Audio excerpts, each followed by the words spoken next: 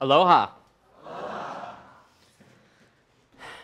Do you remember your very, very first job? For many of us, a first job was something like cutting grass or babysitting or maybe getting a paper route back in my day. I remember actually once helping a friend with his paper route, and that was when I lived in Texas as a child. I was so impressed, actually, that some company trusted this guy, my friend Ryan, to actually deliver the news to other people. This guy who could be dared into doing just about anything as we were children together. But as we would sit and watch wrestling, I was really into professional wrestling around that time in my life. We would have all the newspapers spread out in front of us when I would help him sometimes, and they were the ones that needed to be delivered either that evening or the next morning. So we would look at them and take into account the expected rainfall coming in that day so that we could decide whether to use just a rubber band or a plastic sleeve so that the papers would be protected. And as we loaded those papers into his bike, and as we darted our ways through the neighborhoods, delivering these papers, doing the work that we were entrusted to do, we felt something wonderful in knowing that we were earning a wage, that we could make our own decisions about how best to deliver these papers in the most efficient way. And then we could spend our hard-earned money when it came. Now, looking back, it strikes me today that Ryan never actually shared any of those earnings with me. But part of helping him with his job was so that we could spend more time together doing whatever it is that fifth graders in Texas did. So, tomorrow is Labor Day. And if you spend much time at all listening to the radio, reading newspaper inserts, you'll know that it's a great weekend to get a deal on a new mattress or that new car you've been thinking about. You've also learned that maybe for Labor Day, everywhere we turn, and for others, tomorrow really marks the first day of summer, though not officially. It's the day that marks the end of being allowed to wear light-colored suits, which I almost put on this morning and was told to wear this instead. Also the time where in other parts of the world, people stop wearing sandals for formal occasions. And for still others, it's that day that marks the beginning of school. So there are many, many things that Labor Day has come to represent, but the one thing that it seems not to represent so often, not to call to mind for so many, is why this is a holiday at all. Historians have come to agree that it was in New York City in 1882 that the very first Labor Day celebration took place. The Central Labor Union in New York was the organizer of this event, which was meant to be a demonstration and a picnic. We still do lots of picnics at Labor Day, so we're pretty close. And the form of the demonstration was a parade through the streets of New York City, featuring many, many of the laborers and their families in the city. And then there was a picnic, complete with amusements for all the families of those who participated in this demonstration, really like a carnival atmosphere. And much of this took place in and around Union Square in New York. Now, as a matter of personal ignorance, I confess that I lived in New York City for about a decade, and I never pieced together the origin of the name of Union Square until I was working on this sermon for you. And I suspect I'm not alone. This day out for all Union families in New York in 1882 was not the beginning of struggle for workers, not at all by any stretch. It was actually a celebration of the accomplishments that many of those workers had made. The struggle had been going on for a much, much longer time, including right here in Hawaii. According to sources at the University of Hawaii, labor, or a day's work, here when this land was under the rule of the chiefs, had a very particular purpose in the way that people lived. In those earlier times, the Maka'ayana were the group of people who lived under the rule of the chiefs. Like many agriculture-based societies throughout time, early Hawaiian society was organized among these chiefs who controlled their certain lands. Now, the Maka'aiana were folks who, well, they weren't the chiefs or the family of the chiefs. They worked for them. So part of the arrangement for living on land under the control of that chief was that each member of the Maka'aiana would have their own plot of land to work. Now, most people didn't have enough land to grow all the different kinds of food that they liked and that they preferred in their diet, so different families grew different things, and then they shared what they had grown with those families and friends around them. And it wasn't like just bringing it to someone. You could just walk onto someone's land and take what was needed and share that. So the labor was divided in this way to be sure that everyone would have all that they needed. But in exchange for this plot of land, those who were working it would give 6 days of labor every month to the chief who controlled and protected that land. Now, some historians also note that the folks working that land would fight in wars and battles waged by the chief, and others, they also would pay tributes at times from their own lands, like taxes, delivering goods to the chief. But the primary basis of that agrarian economy in early chief-controlled Hawaii was really a day's work. Well, really 6 days of work. And it was the arrival of Captain Cook at the beginning of the 18th century and all those who followed at the beginning of the 19th century who brought to these lands the chance to trade for manufactured goods. But to receive these goods, those who controlled the land, the monarchy, and the chiefs needed something to trade. Iliahi, which the newly arriving traders called sandalwood, was something that grew plentifully in the islands and something these new traders and merchants very much prized. You've got something I want, I've got something you want, and that's how you strike a bargain. But to hold up their end of the bargain that they struck, the chiefs started to send the Maka'aiana into the fields to cultivate and harvest the Iliani.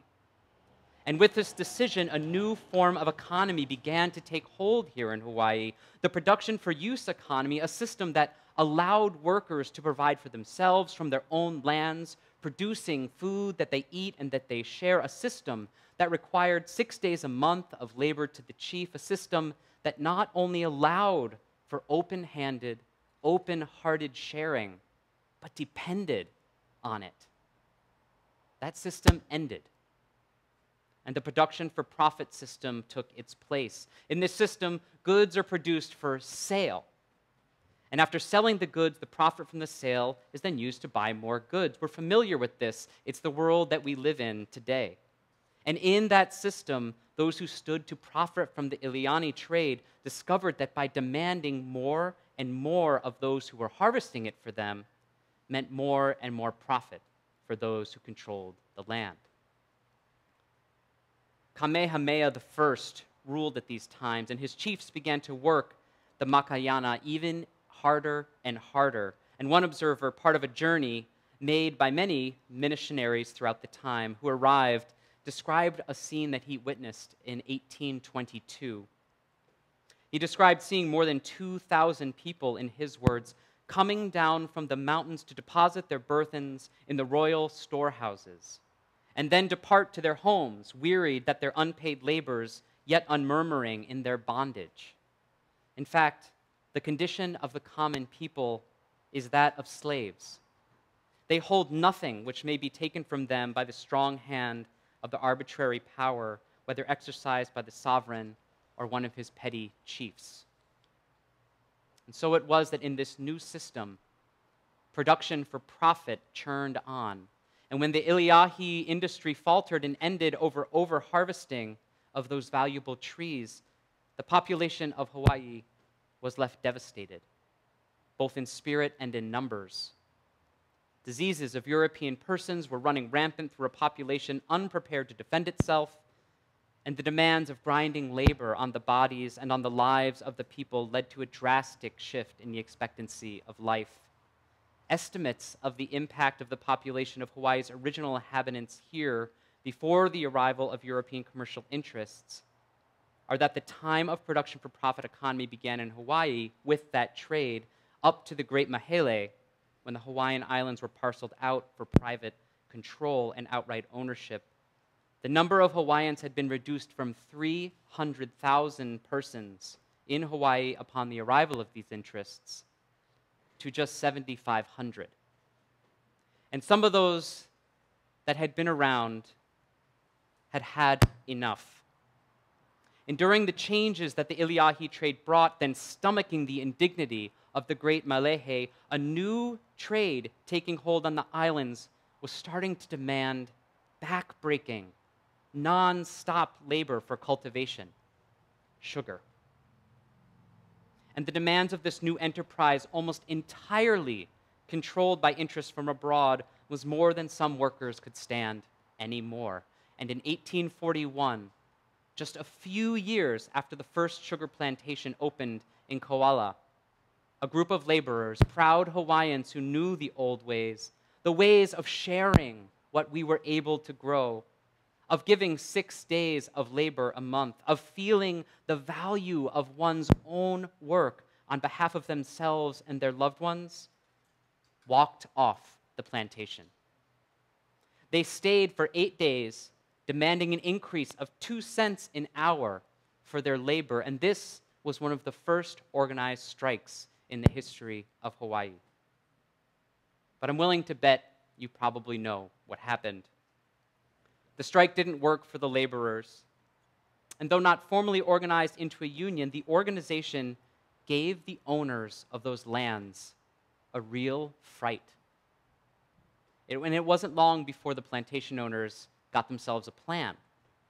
So over the decades that followed that initial walk-off on the plantation, the owners found that bringing in groups from all over the world in sequential waves of labor provided highly profitable advantages. With each new wave of labor from a different part of the world, the owners would pay the new arrivals less and less. This had the twin advantages of costing less labor on the one hand, but also it pitted groups against one another on the other hand. Sowing that kind of resentment against each new wave of labor for undercutting the previous wave's labor earnings could get in a day's work got harder and harder to bear, and this formed divisions along perceived lines of race and culture, which kept laborers divided and therefore more easily manipulated. Throughout these same decades, owners saw the enactment of laws that legalized or legitimized indentured servitude, which amounted to slavery in its practice. But what once was legal didn't last for long. It was in 1900 when Hawaii became a territory of the United States, and these labor laws, tools of the sugar trade plantation owners used to fund their enterprise with as cheap a labor as possible, were deemed unconstitutional under the laws of the United States. And for some laborers, when they heard that their indenture was ended, they joyfully and happily walked off the fields forever. But many, especially those laborers brought to Hawaii solely to work in the sugar fields, they couldn't. They had no place to go, no other means of earning a living. So through organized campaigns, the owners continued to pit one group against another for a reason that was becoming more and more important to the owners: preventing unionization. See, throughout Hawaii and beyond, labor was unionizing and starting to make strides into many different industries, but no organization, no matter how hard they tried, could get a toehold in those sugar plantations.